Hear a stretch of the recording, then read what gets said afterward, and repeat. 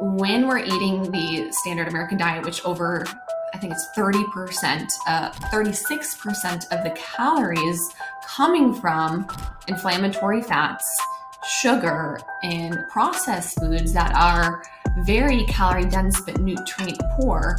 I saw a lot of bodybuilders and a lot of these CrossFit athletes get really sick, and some of them even died from COVID because they were just so internally inflamed, even though they looked incredible on the outside. Yeah. You can't just judge a book by the cover. And then they start eating very, very healthy. Very often they don't have the bacteria that they need in their gut to break down and digest a lot of those healthy foods. But it's not the food that's the problem.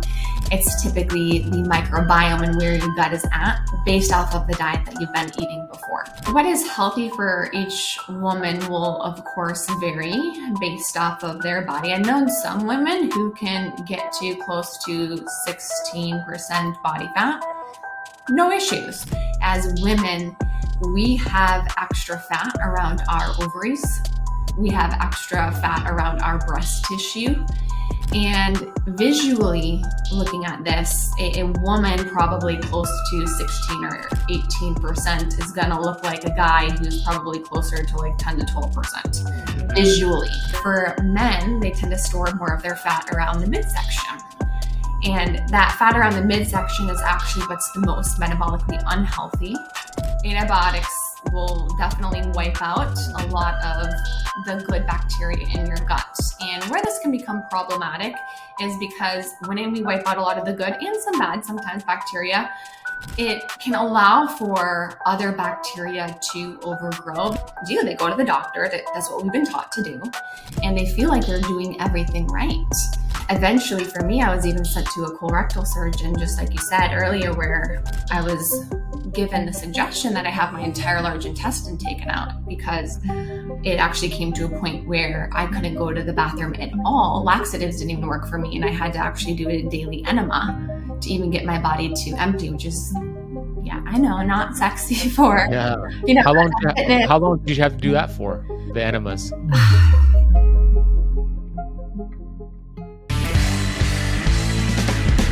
Rachel, welcome back to the Keto Podcast.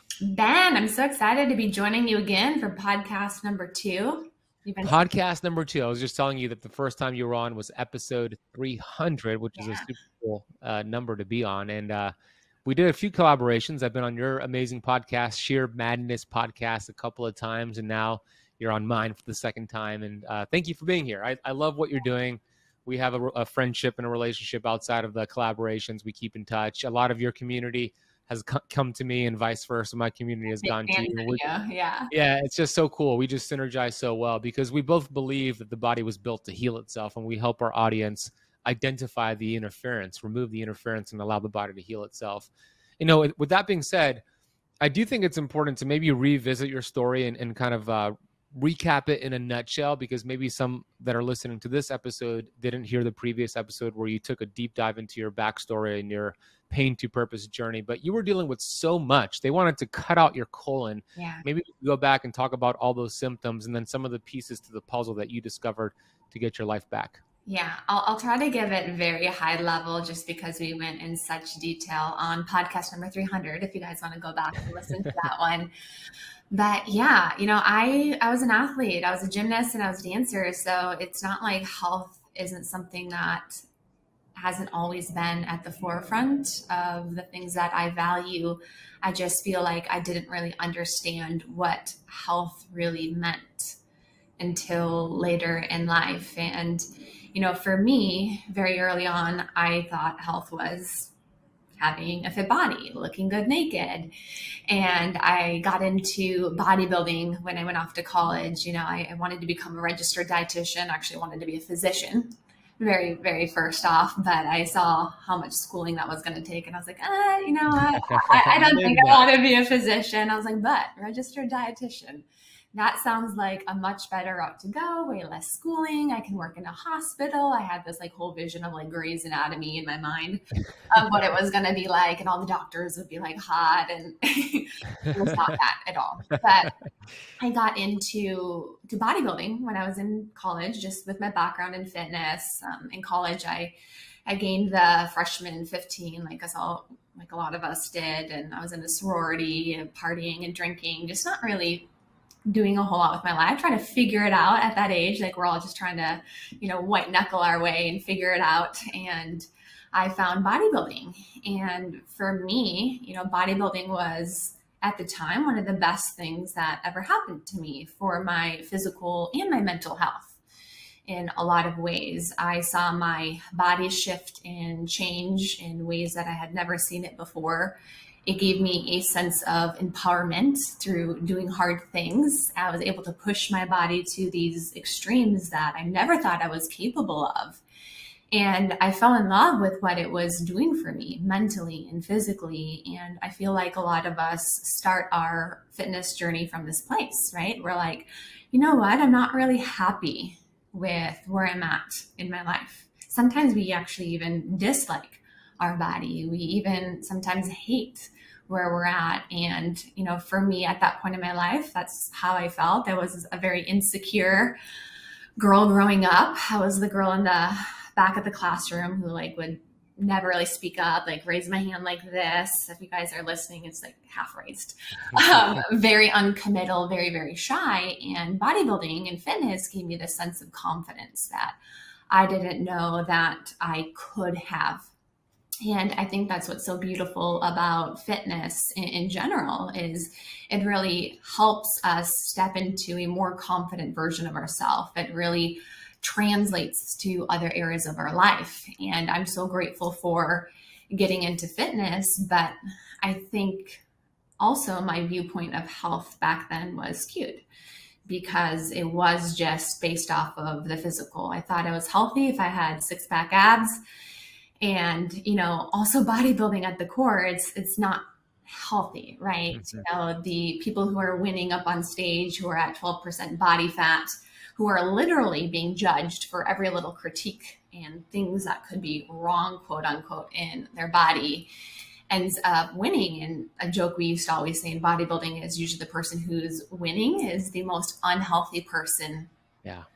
Actually there mentally in a lot of ways, because you put so much of your worth in your physical body, which is actually what happened to me. And I'll get to that here in a little bit, but also just what you're doing to your body physically. I lost my menstrual cycle. I was overtraining in a lot of ways. I was under eating, I was tracking every little morsel of food and calories that I ate.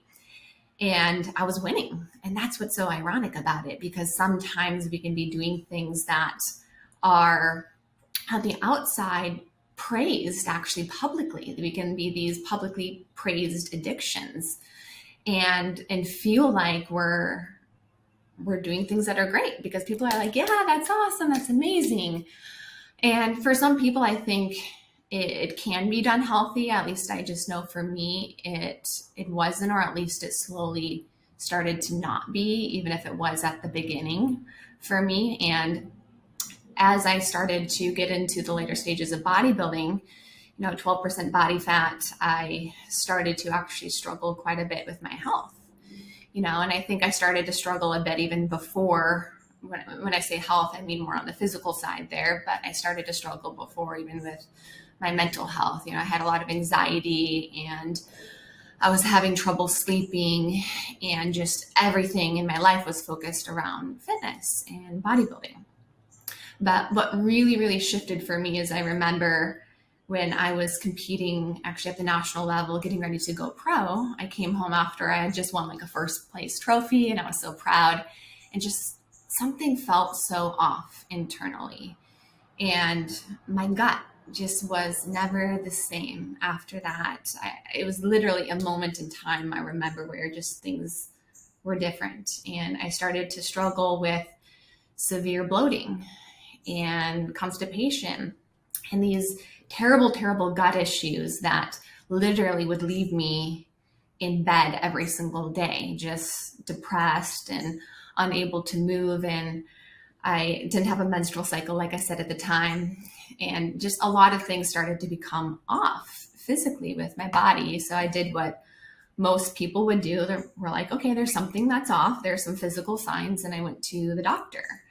And they did all the scans, the MRI, CT, colonoscopy, endoscopy, right? Because they're like, okay, let's see what's going on with your gut. Blood work came back normal, except for my thyroid was a little bit low, which makes sense when you're in a very low calorie diet, low body composition, your thyroid slows down, is a biofeedback, very, very normal. But gut-wise, everything was normal. There was nothing wrong with me. So I was given a label of IBS, or irritable bowel syndrome, and given a bunch of medications. I was given laxatives because I could not use the restroom at all. Just how much the motility in my gut had came to a halt. I was put on thyroid medications because of my thyroid. I was on birth control because of my hormones, and I was starting to get acne, and my hair was even thinning a bit. And I just continued to get worse and worse over the next year, where I remember one day just literally lying in bed, just saying, like, this isn't my life. This isn't real. Like, this isn't happening. You know, my whole life up until this point was fitness and what I thought was health. And I felt betrayed by it. I felt completely betrayed by it. But I thought that for me was like my rock bottom and all these medications. And I thought I was doing what I was supposed to be doing. And I feel like that's what a lot of people do. They go to the doctor. That's what we've been taught to do. And they feel like they're doing everything right. And eventually for me, I was even sent to a colorectal surgeon, just like you said earlier, where I was given the suggestion that I have my entire large intestine taken out, because it actually came to a point where I couldn't go to the bathroom at all. Laxatives didn't even work for me. And I had to actually do a daily enema to even get my body to empty, which is, yeah, I know, not sexy for, you know. How long did you have to do that for, the enemas? Probably a good 6 months. And just wow. I was absolutely miserable. And I was ready to get the surgery. Like a lot of people were like, oh, then you just started really diving into like your health and your microbiome. I was like, no. I'm like, when can we schedule the surgery? Like, let's do it.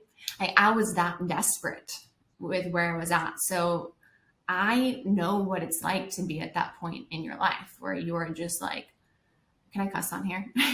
Yeah, or you're just like, fuck it. Like, I'm sick and tired of feeling the way that I feel. I don't want to feel this anymore. Give me the pill.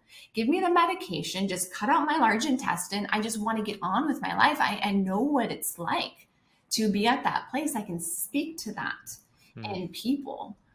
But at that moment, I just had this inner knowing that there was another way. I had this knowing that, you know, I was going to heal. Like, there was a way that I could heal. And even though I was like ready to schedule the surgery, I decided to give myself a few months. And, you know, I just became obsessed with learning everything that I could about gut health and the microbiome and how the bacteria in our gut control everything in our entire body. And I started to really work on healing my gut, but more from a functional medicine and a holistic perspective, really getting to the root cause. And I found that a lot of my issues were actually stemming from a lot of bacterial overgrowth. I had SIBO, small intestinal bacterial overgrowth, which was leading to a lot of the chronic bloating, the distension, based off of the type of bacteria I had. It was slowing down the motility in my gut, in conjunction with the fact that I had a very low metabolic rate at the time because of where my body composition was, and my thyroid slowed down and the motility in my gut slowed down. And, you know, all of these things were interconnected, and Western medicine was really just looking at it from this approach of, you know, these random independent organs, what's off, what are the symptoms, and yeah, ruling out anything major. Like, they tried to rule out that I had ulcerative colitis or Crohn's disease with the colonoscopy and endoscopy. But after all of that, they weren't really looking at how everything is interconnected. And nobody actually asked me about, hey, Rachel, what's your lifestyle? What's your stress? What's your sleep? And for anybody who's listening, if your doctor prescribes you medication without actually asking about your diet, exercise, or sleep, they're not actually trying to help you heal. They're really just a drug dealer. And I got fed up with the approach. But to bring this story full circle, because I said I was going to give high level and then I didn't at all. But, you know, I ended up taking more of this functional holistic approach, and it wasn't an overnight quick fix by any means.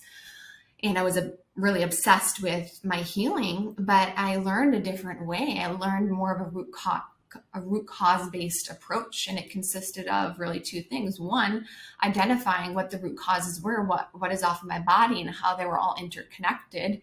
And that's why, you know, now with my functional medicine nutrition practice, which I created as a byproduct of all of this, we take a root cause and gut centric approach to healing, because very often when you heal the gut, everything does start to improve. But we also have to ask the question always, why did it become off in the first place? Yeah. And that is different for every single person. For me, it was the relationship that I had with myself. Yes, there are some things I was doing dietary wise that led to my gut being off. You know, probably under eating, my gut lining breaking down is a byproduct of being in a very catabolic state, which sets the tone for bacterial overgrowth. My diet had some artificial sweeteners in there, like the bodybuilder type diet.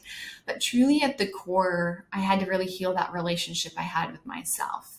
And it was when I started to really look at healing from a holistic, whole person standpoint, I really started to see results and actually completely heal my body, which is why I always say the whole person must heal for the gut to function optimally.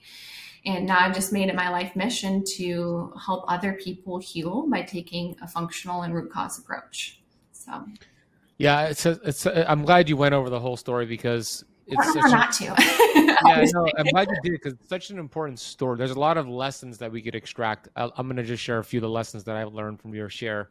Number one, having goals for fitness and performance and bodybuilding, etc., is not usually synonymous with having health and longevity goals. As a matter of fact, it's rarely synonymous with that, because that lifestyle is very inflammatory. If we look at the last 3 years with COVID, for example, I saw a lot of bodybuilders and a lot of these CrossFit athletes get really sick, and some of them even died from COVID because they were just so internally inflamed, even though they looked incredible on the outside. Yeah. You can't just judge a book by the cover.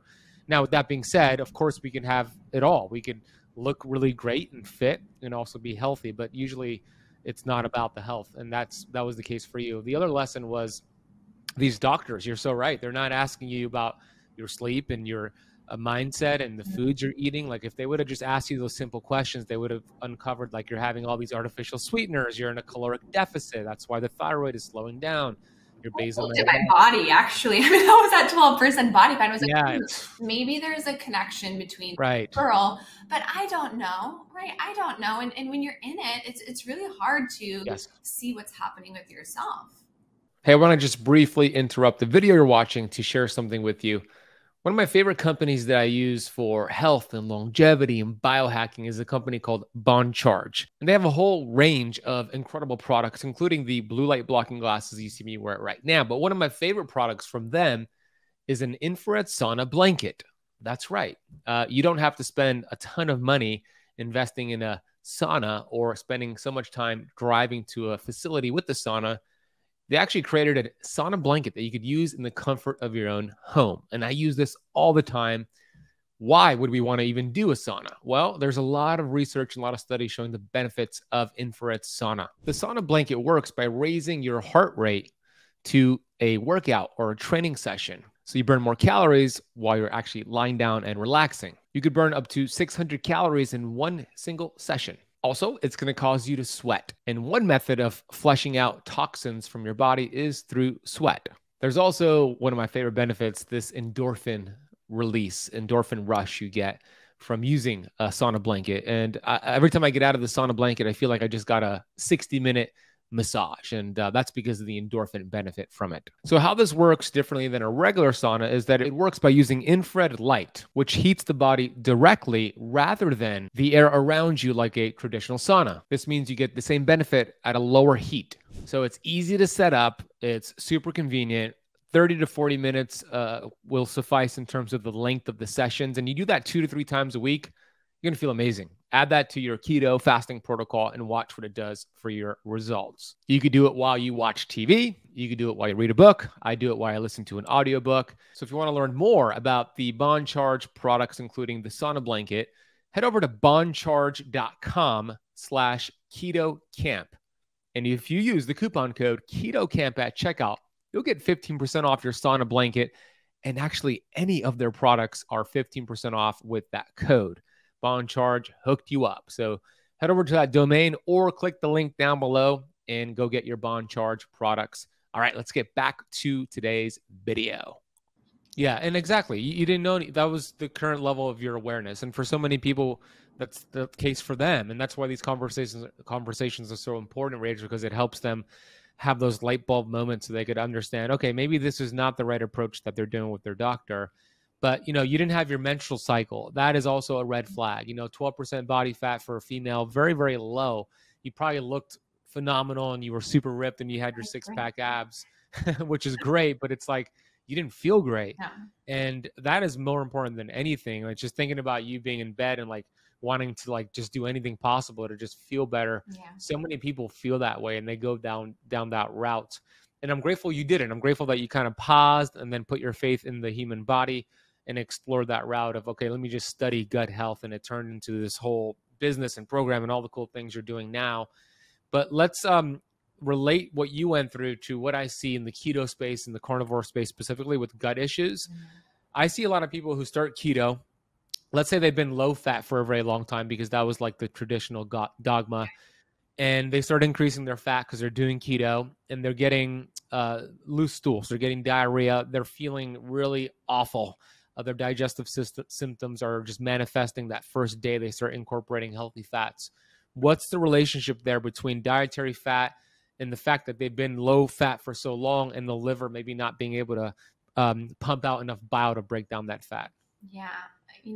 We see this quite a bit, especially since we run microbiome testing on all of our clients. And very often when someone switches from, let's just even say like the standard American diet, right? And they switch to a whole foods-based diet or adding in more healthy fats, they actually find that their digestive issues get worse. And they're like, hey, I felt better actually eating the white breads and the processed foods. And I'm now experiencing a lot of these digestive issues, especially let's say they're keto and they're still eating a decent amount of non-starchy vegetables and fiber where maybe that wasn't a big part of their diet there before.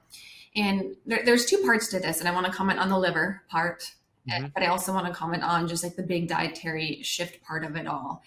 And very often when we're eating the standard American diet, which over, I think it's 30%, 36% of the calories coming from inflammatory fats, sugar, and processed foods that are very calorie dense but nutrient poor, what actually we see happen with the gut microbiome is we see very low diversity. So diversity is something we look out for overall health, just in general, but of course the health of the gut, and diversity is the different types of individual bacteria you have in your gut. So they've shown that the more diverse your microbiome, the better metabolic health outcomes, mental health outcomes, just overall health outcomes. And then the less diverse your gut microbiome is, the higher the connection with insulin resistance, metabolic issues, neurodegenerative disorders, type 2 diabetes, the list goes on and on. So we want a very diverse gut. But when someone's on the standard American diet and very simple carbohydrates, processed foods, we see low diversity, but we also see a lot of bacterial overgrowth of more pathogenic or inflammatory producing bacteria. These are gram-negative bacteria.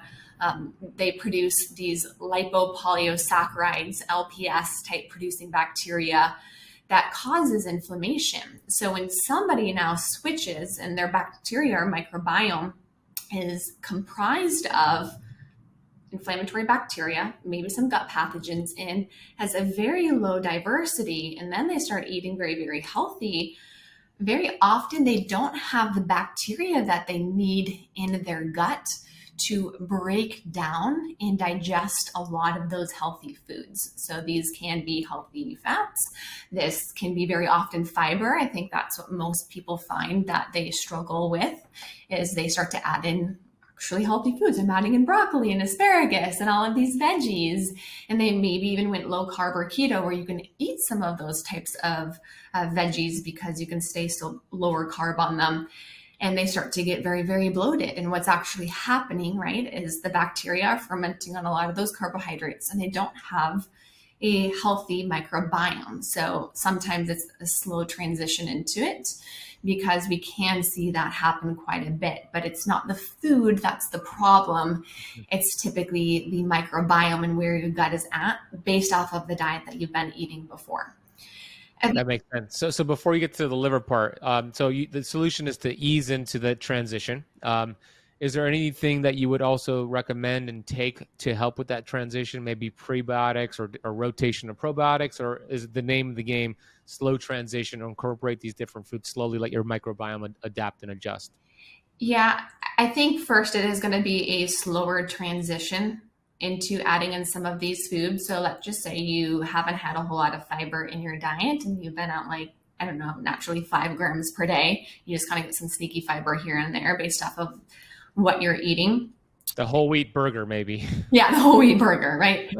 And then you all of a sudden go to 25 grams of fiber per day or 30 grams of fiber. Like, that's going to be really tough on your gut. So you can slowly add in fiber over time, adding in more of these veggies over time. And then also too, same thing with like fats.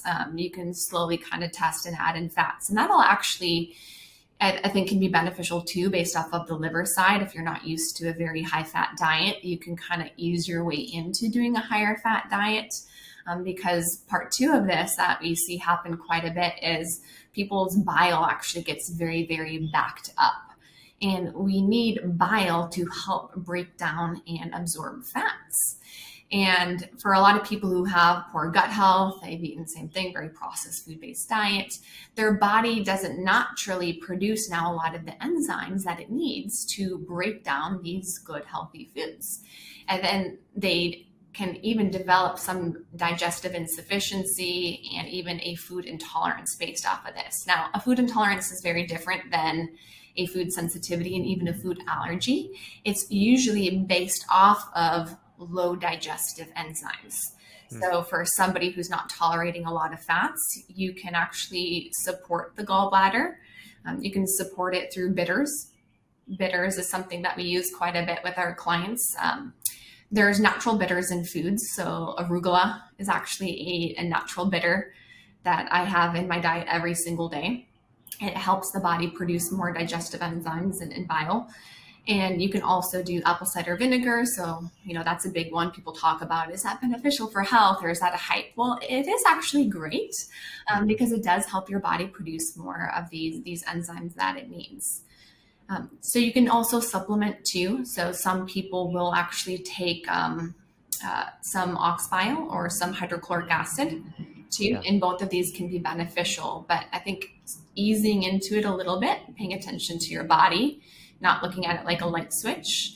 But if you do notice you start to get a lot of bloating and GI issues, it's more than likely digestive insufficiency that's happening there, which can be fixed, or microbiome imbalances. Great breakdown. Yeah, I love bitters. I always say bitters for the liver. It's so important. So arugula, like as you mentioned, apple cider vinegar, dandelion greens and milk thistle, etc., lemons and limes, all that is terrific. So many people have beat up their liver from medications and toxins, etc. So now they're eating more fat. To your point, Rachel, they can't break it down, and they're thinking this keto thing is not working for me. But it's not the keto that's the issue. It's the fact that you're not just producing healthy bile. You got thick, sluggish bile. So there's some things you can do, and the liver will adapt. The liver is amazing. I call the liver the soccer mom organ because it does so many things for us. So slow transition, bitters, and then you mentioned hydrochloric acid. I know that a lot of people believe, well, maybe not in our space, but conventional wisdom is like acid reflux and GERD is a result of too much stomach acid. So they take things like Tums and these antacids, It's terrible. which I want you to talk about why it's terrible, which suppresses stomach acid. And then later on, when you try to eat more protein and fat, we can't break it down. So what's happening there? What's the myth around acid reflux and GERD? Yeah, I see a lot of people recommending that. They're like, I have an acid problem. And they end up taking things like Tums and all of that, which does get rid of a lot of the stomach acid. But very rarely does somebody have too much acid production. it's actually more common that someone is not producing enough stomach acid overall. Very rarely have I seen that on our microbiome test where somebody is producing way too much. But what actually happens, especially with protein, when you eat protein, and hydrochloric acid helps break down protein in the stomach, and you don't have the enzymes that are needed to break it down, that protein can actually begin to rot and create more of a reflux. Yeah, what, Rachel? A reflux-like symptom. I don't know if we're gonna leave that in. We should leave it in there. It is kind of like a reflux because you're like, oh my, it could be. Yeah, it can be more of a reflux-like symptom overall. So, actually, sometimes when you can supplement with HCl, it even helps with some of that acid reflux-like symptoms. Yeah. So that's, if you find, I always like when I ask my students, what are you noticing with your digestive symptoms? And they're telling me, well, I eat like a steak or I eat protein and it kind of just sits in the gut, usually a sign of too low stomach acid. I have a theory that I haven't proven and I haven't seen research, but I'm going to share it with you and I want to hear your thoughts on it. And it might be a controversial one because it's very popular for people to drink a lot of alkaline water, like Kangen. They always reach out to me. I've never worked with them, but alkaline water is not natural. These machines are turning the water alkaline and it's really high pH. The gut is very acidic. My theory is this, and I don't know if this is true, but I've seen this just from case studies and students. If somebody's drinking high alkaline water every day for years, will it potentially lower stomach acid? Can it be that powerful to lower stomach acid? I'm thinking it can, but I haven't proven it. What are your thoughts? That's a really good theory and question. I don't know. I feel like it definitely could, especially if we're eating something that's more alkaline and then our stomach's very acidic. Would it like neutralize between the two a bit? I'm thinking like if you're drinking it all day and it's a very high pH, your stomach is very acidic, over time, can it change things where you're going to have trouble? It's going to lower your stomach acid. Does it have that effect? I don't know. I would think it would, but I asked Dr. Vincent Pedre this question, the Happy Gut guy. He has a new book, and he says, no, it's not powerful enough to do that. But I don't know. I don't really believe that. I think it does eventually can do that. So I don't know. You do a study and prove that. Yeah, I would like to see a study on that. Anyways, it's just a thought. I wanted to hear your thoughts on that. And also, one last thing about the stomach acid is, we see a lot of people who get on things like PPIs, proton pump inhibitors, and antacids, and they actually end up with a ton of bacteria overgrowth and dysbiosis. So there is a connection between PPIs, getting rid of stomach acid, and bacteria overgrowth in the gut. And I've worked with a lot of these people. There's a ton of studies out there. I can't quote anyone in particular off the top of my head, but if you Google PPIs and SIBO, small intestinal bacteria overgrowth, there's a lot of studies to back up that proton pump inhibitors, by the lowering of stomach acid, does actually contribute to bacterial overgrowth, because we need that acidity to actually kill off a lot of bacteria and pathogens that also enter into our body. So it's also a frontline defense that we need for pathogens. And if you think about it, every time we're eating, we are literally taking things from the outside world, which have a ton of bacteria and there's pathogens. We live in a very toxic world, and we put it into our body. And then our body does its job to fight off the things that are not supposed to be there. And so when we cut off our stomach acid, which is a first line defense, this can actually lead to more bacteria overgrowth. It makes sense. That's what happened to you, right? With your SIBO? Is that part of what happened with you? I was never on a proton pump inhibitor. Okay. But I think for me, more so the low motility, because one of the main root causes for SIBO is dysmotility. So very often in SIBO protocols, they'll put people on motility agents. Ginger is a great motility agent. Sometimes they'll actually do medications like erythromycin, and microdosed can sometimes be a type of a motility agent. But the number one cause for relapse, outside of not changing your lifestyle and still eating the shitty diet and all that, is poor motility, because we have this migrating motor complex, the MMC, which are these cleaning waves that sweep throughout our GI tract that actually reach peak activity around 3 to 4 hours in between meals, so in fasting periods. And when somebody is snacking quite a bit, or they have, let's just say, some kind of a motility issue, because you can have that.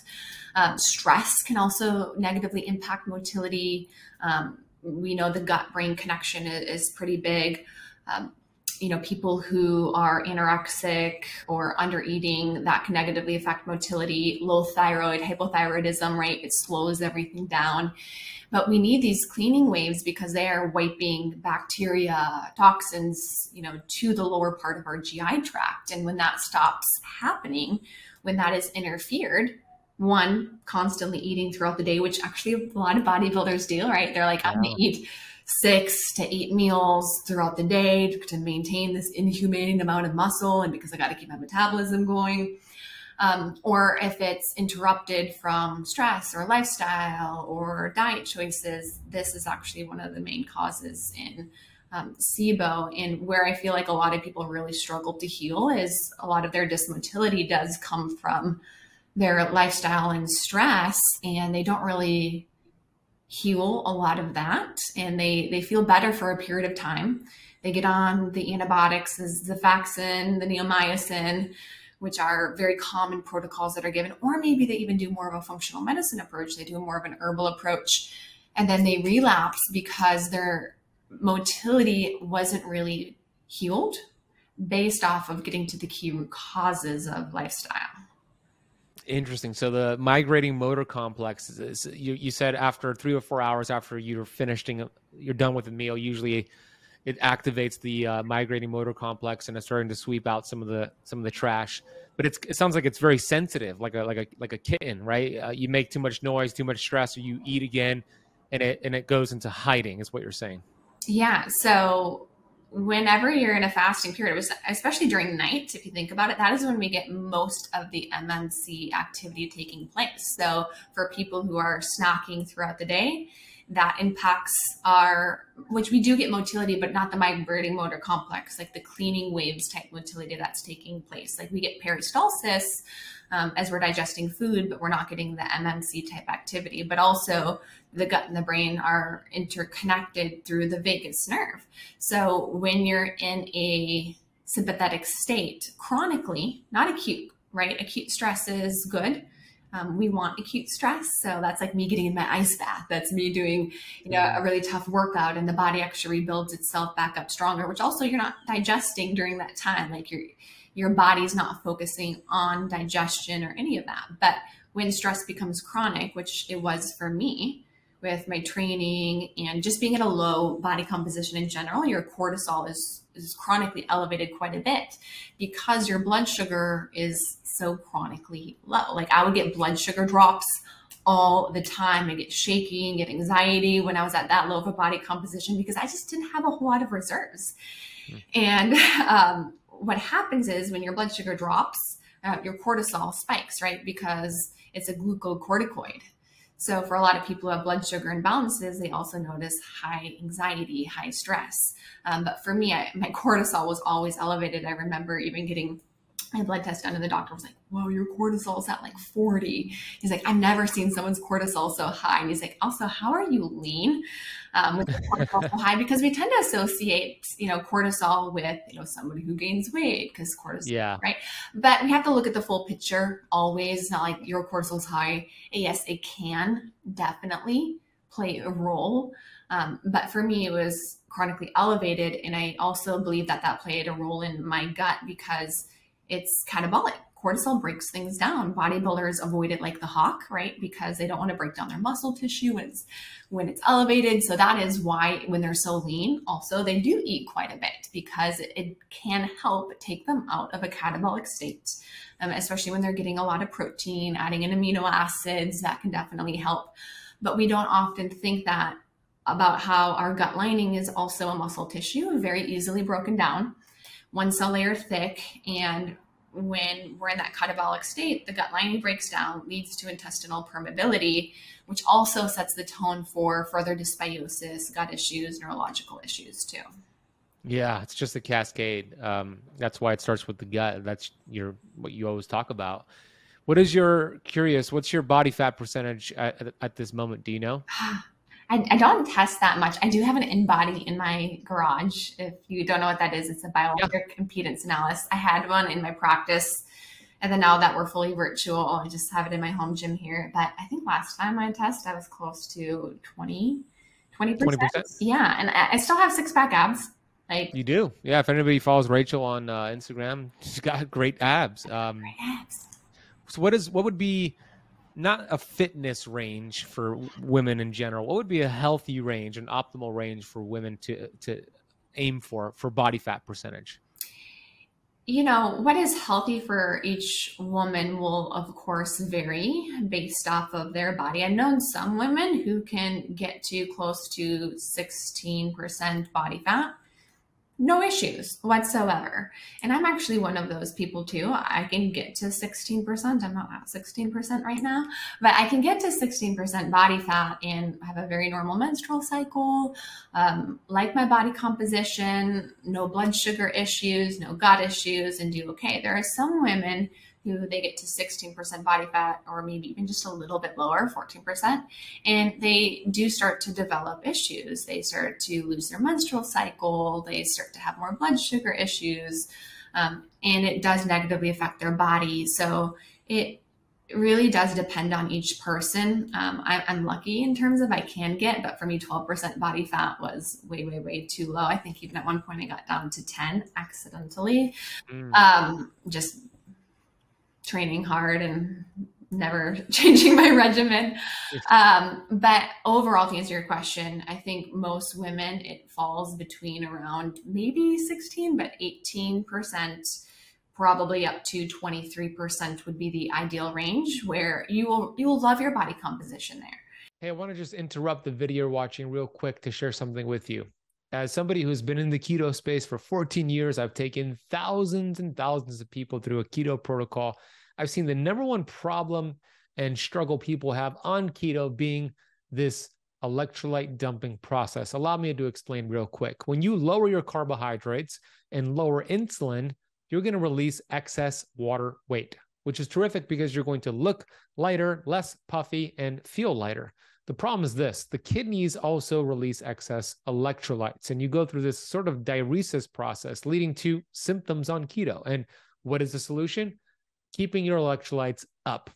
And when I talk about electrolytes, there are good ones out there. Then there are optimal, incredible products. The one that I use is from Upgraded Charge. One of the reasons why I love this product is that it has a unique proprietary blend of nanoparticles that have the ability to get into your cells, which is for maximum absorption. It contains magnesium, zinc, sodium, and potassium, and it tastes pretty good. Kind of tastes like a non-alcoholic margarita, and the flavor comes from the lemon peel. Simply use this by adding it to your water or sparkling water and get your electrolytes up. Replenish them. This is key to feeling incredible on keto. Upgraded Formulas has hooked you all up with a sweet deal to get their Upgraded Charge or any of their amazing products at 15% off.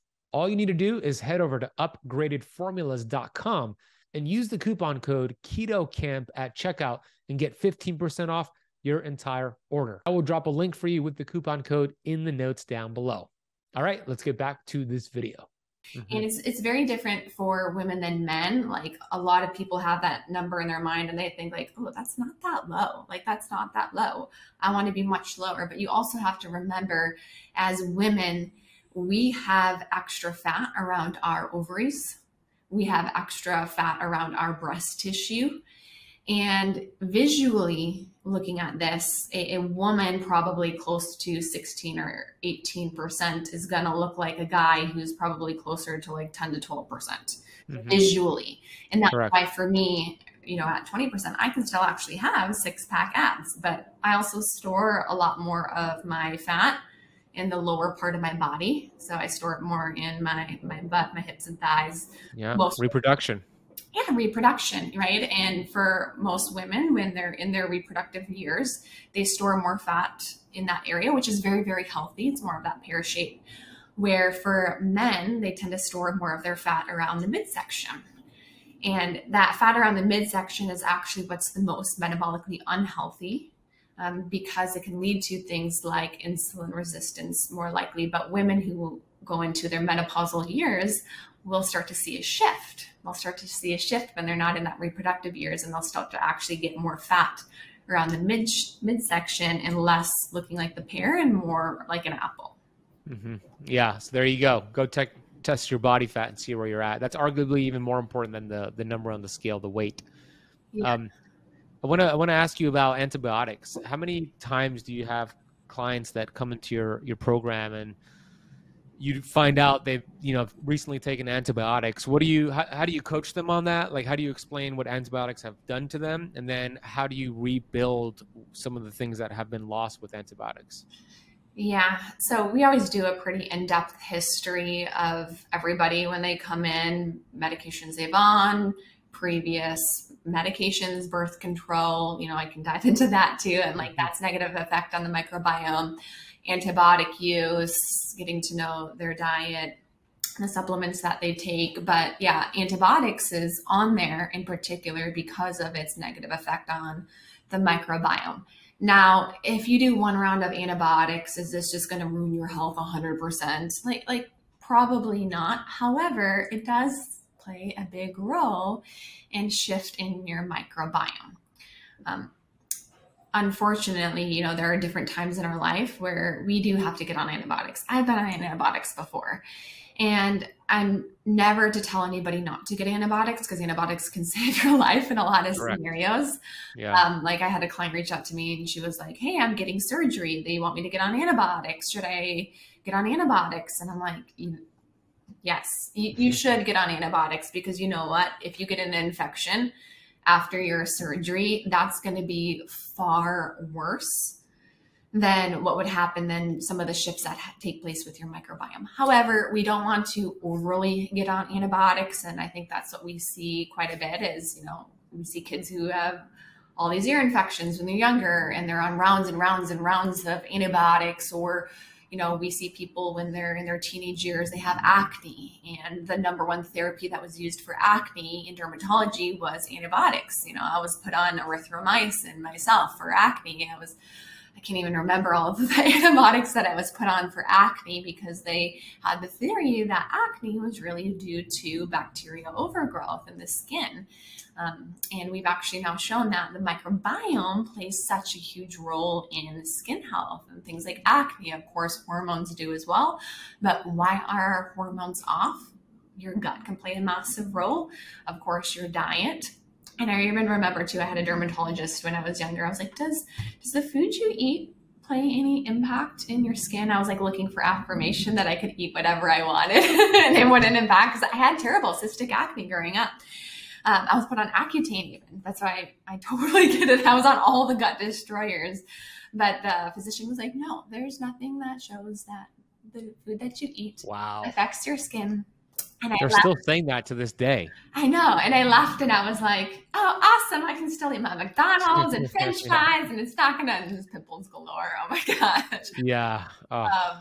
Yeah. But to answer your question about antibiotics, antibiotics will definitely wipe out a lot of the good bacteria in your gut. And where this can become problematic is because when we wipe out a lot of the good and some bad, sometimes bacteria, it can allow for other bacteria to overgrow, because a lot of our good probiotics, bifidobacterium and lactobacilli, they actually work as a line of defense for gut pathogens. So I see a lot of women actually develop candida overgrowth or yeast infections after they go on a round of antibiotics. And they're like, wait, how did this happen?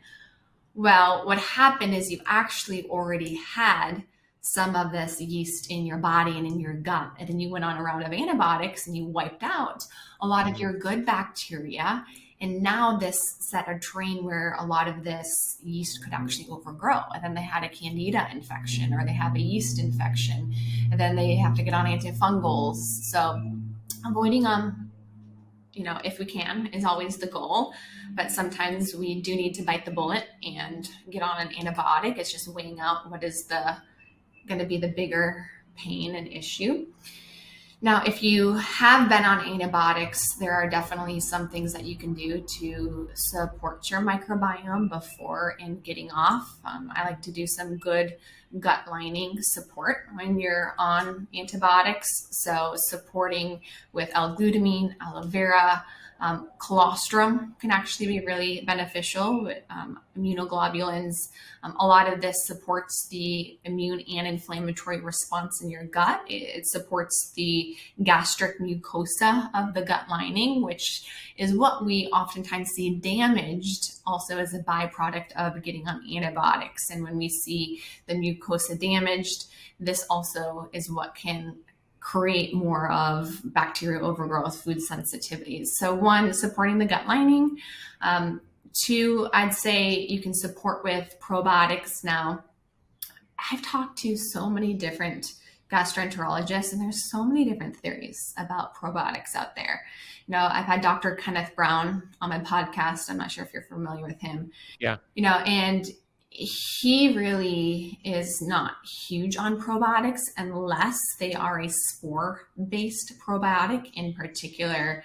And one of the things that he says is, you know, if most probiotics have to be refrigerated, and going back to our stomach acid conversation, what makes you think that this probiotic that has to stay at this certain low temperature is actually going to survive your body temperature and the acidity and all of that that's in your body? However, he's a big fan of spore-based probiotics. I can probably not explain spore-based probiotics as well as he can, but essentially, I hope I explained this right, but how these probiotics work is they produce a spore, and it's actually more protective for that probiotic, that bacteria, so it's able to make it to the part of the GI tract that it's needed. Now, a lot of other gastroenterologists or functional medicine physicians just totally believe in probiotics, and that they are beneficial when getting on different antibiotic protocols. So I feel like there's no harm in it. You know, I'd say support your body with some good probiotics. You can also get them from food-based sources. Most of the time, probiotics don't actually work by colonizing to your gut. They more so have a transitory benefit, meaning as they are moving throughout your stomach, your small intestine, and your large intestine, if it makes it all that way there, they have benefits in terms of fighting off a lot of bad bacteria. So they still can keep at bay, you know, yeast overgrowth and things like that. But the main thing you're going to want to do to rebuild your microbiome back up after is going to be focusing primarily on diet, getting an abundance of, you know, prebiotics. You can do some fermented foods, kefir if you tolerate dairy, sauerkraut, kimchi. You can do a lot of polyphenols too in your diet. So polyphenols are what give fruits and vegetables their bright colors. Matcha green tea is a polyphenol. Dark chocolate. So I always have dark chocolate in my diet. You know, purple sweet potato. All of the bright colored fruits and vegetables are high in polyphenols, curcumin, quercetin.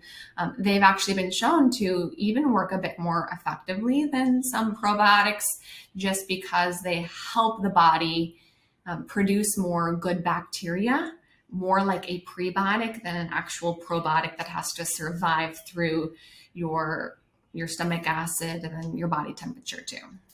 Oh, that makes sense. Yeah, you know, probiotics it's a multi-billion-dollar industry, and I do think in general they are overhyped, meaning people think you could just fix your gut by taking a probiotic, and you know, Rachel, that is not true. It's like a drop. The way that yeah. Say that again. I said it's like a drop in the ocean. Exactly, it's a small drop in the ocean. There's so many other things going on, but there is a time and place for them. The way that I personally use it and what I teach my students is we rotate different probiotics. So sometimes we'll do a spore, we'll do like mega spore, and then we'll rotate to a different one, and then we'll eat more prebiotics. And I just like changing things up and the rotation more than just staying on one probiotic forever, not doing all the other stuff. Yeah. So two more things here before we wrap it up. Staying on the topic of the gut, and then we're going to transition to a different topic to wrap things up.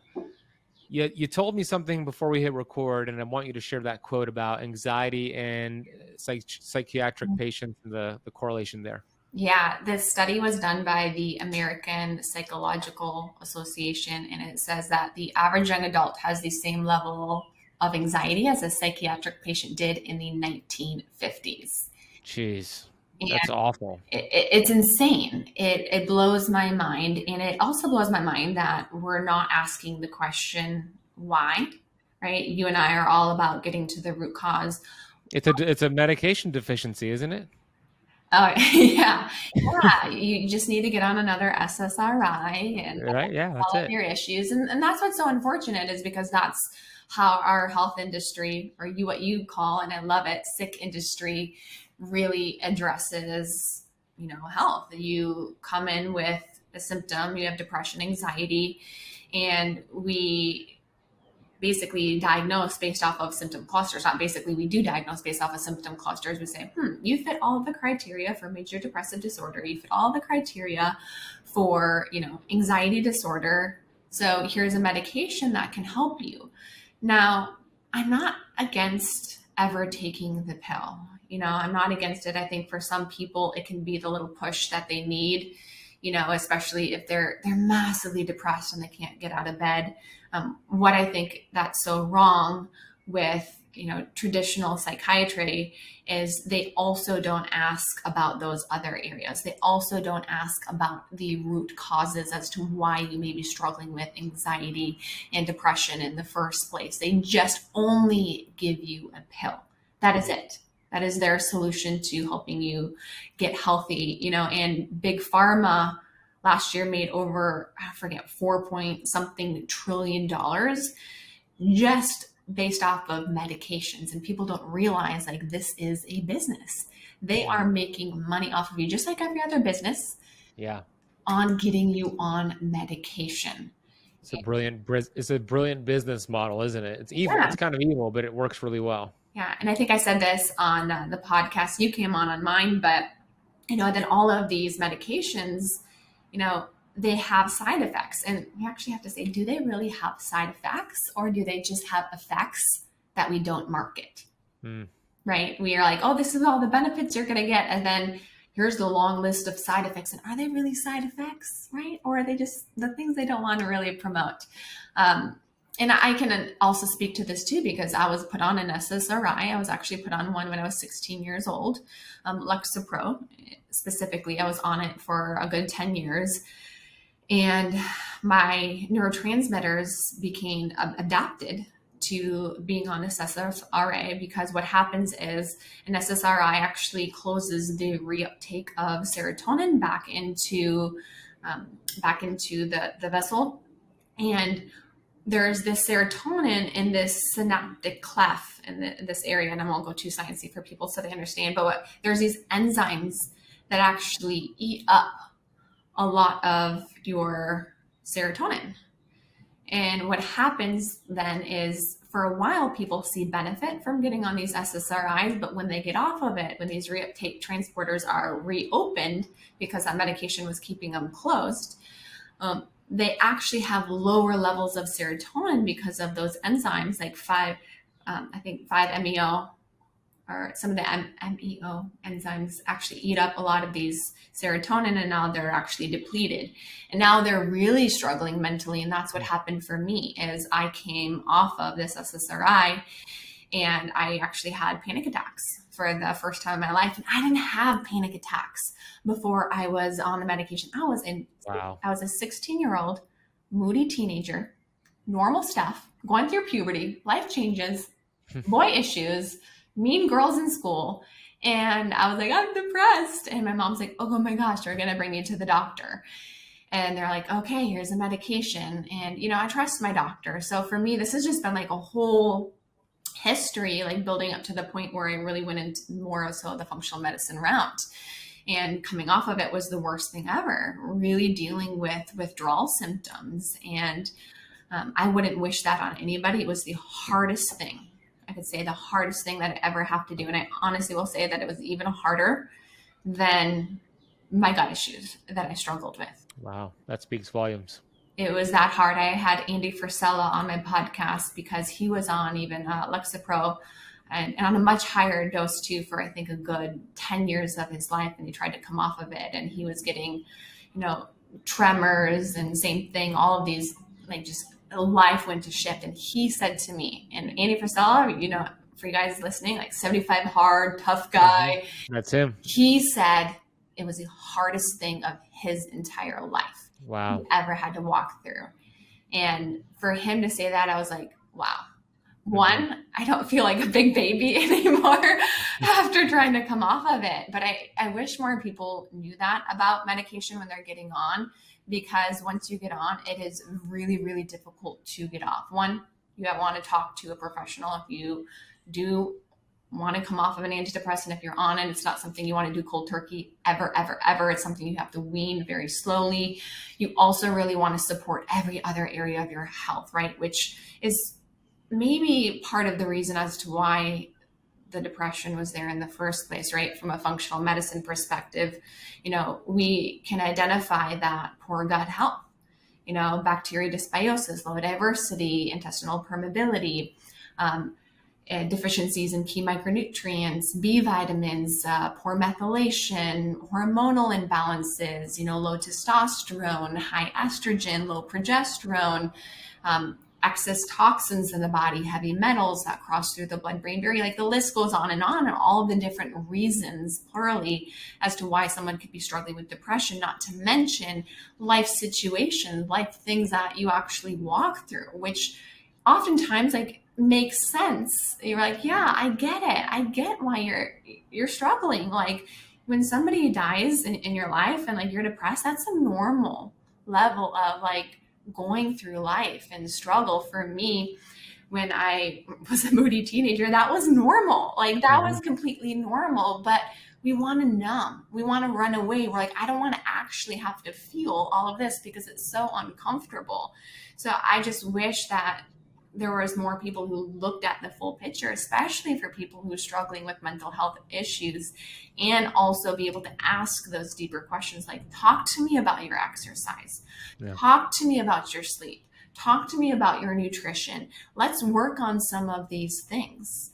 Let's also work more on, your mental health, the relationships that you have in your life. Let's work a little bit on the relationship you have with yourself. And we can do all of these things, and it's incredible, the results that people could be getting, and avoid getting on some of these medications that are so difficult to get off of.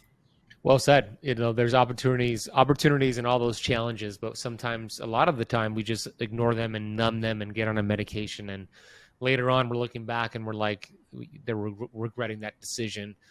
So well said. That's important. So if you're listening, share the episode with somebody who might be dealing with something similar. 2 quick questions to land the plane with you. Question 1, you're about to hit episode 100 on your podcast. Congratulations. Everybody go subscribe to it. Scheer Madness Podcast, available on all podcast platforms and also YouTube.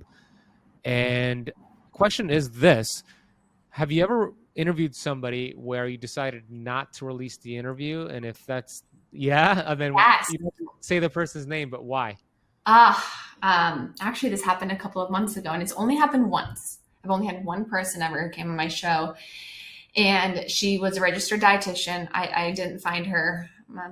Shout out Becky, my assistant found her, and invited her to come on my show, and just none of the information she gave was accurate or reputable. Awesome human. Was very, very cordial, went through the entire interview. But after the interview, I just sat with it and I was like, you know what, I can't release this. I can't drop it. There was just certain things that I can have confrontational debate with people, and there was a bit of that, but there's also a level of, when someone's kind of just like blowing shit, like blowing smoke up their ass and just like making stuff up on the spot. There were some things that were said, like, and I get some dietitians have this approach of there's no such thing as good or bad foods. She's like, there's no good or bad foods. Like, it's just, I was like, and I said to her, I was like, vegetable oils, seed oils. And I like listed all of these bad foods. And I'm like, you're telling me there's no good or bad foods. And so I think there's a lot of people out there nowadays who want to be the expert, want to be the podcast, do all of that. It's incredible. But I think it's created a lot of misinformation out there too. And I'm not to be one of the podcasts that puts that type of information out there. Yeah, that's what, people respect that. I respect that. So, I didn't. Have you? What about me? Yeah. So I'm about to hit 600 episodes, and there are 2 podcasts that I didn't release. Actually 3. So the first one was simply that it was, we recorded the whole thing, but when we went back to do the reproduction of it, or the production, I should say, it was going in and out with the audio, so it was not salvageable. So that's just whatever, that happens. Yeah. The second one was actually a gentleman who just passed away, Dr. Rashid Buttar. Do you know who Dr. Buttar is? Are you familiar with him at all? I feel like I do, but I can't. He was one of the guys that were like one of the pioneers when the COVID happened and the vaccines. He was very much against it. It was a very controversial interview, and it was a fantastic interview. The guy has done so much for freedom of speech. However, my lawyer reviewed the interview before I was going to release it, and he advised me not to because the FDA was like going hard at this guy. They said they were going to come after me, and I had to make a difficult decision not to release it. So I just screened it to like my subscribers on email via Zoom. But the only one that I decided not to post because it wasn't relevant to my audience actually happened a couple months ago too.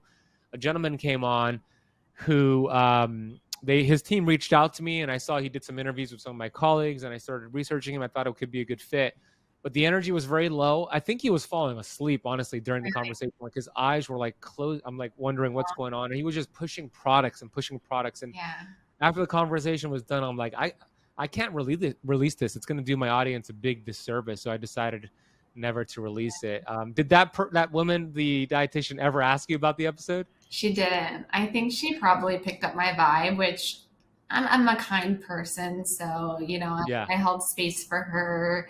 And Same. It was more when I just sat with it after. I was like, I just like didn't feel right. Now, someone did suggest that I do release the episode, but I do I blot out the person's face and I do change the voice and I don't put a name out there, but I make a commentary on it where I say, okay, this is why this is wrong. And I was like, that would actually be really good to do. But oh man, if she saw that, I would feel so bad.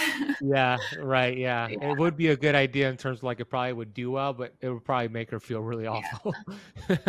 Last quick question. Vitamin G, gratitude. I talk a lot about vitamin G. I got to send you a shirt too, by the way. Yeah, I want one. Vitamin G shirt. I'll get you one. What are you grateful for right now, Rachel? I'm grateful for all of life and the ability to create, honestly. Something I talk about recently in my work currently is abundance. And I'm all for abundance. And I feel like that goes hand in hand with gratitude. I say abundance really is presence in what you're doing combined with gratitude for all of life. And that's when we are living in abundance. It's not something that we get to. It's not something that we strive for, but it's a place that we operate from. It's when we're fully present in what we're doing and we're grateful for what is around us in our life and for everything that we have. For me, I'm in an incredible place in my life, health wise, I'm doing great. I have a business that I get to make a massive impact in, that I get to serve. That also serves me back every single moment that I'm excited about. I'm grateful for a new community that I've started, a mastermind, helping actually health, fitness, entrepreneurs, women in particular, on their entrepreneurial journey who have gone through very similar things in their life, want to take their story, the things that they've walked through, turn it outward and help other people.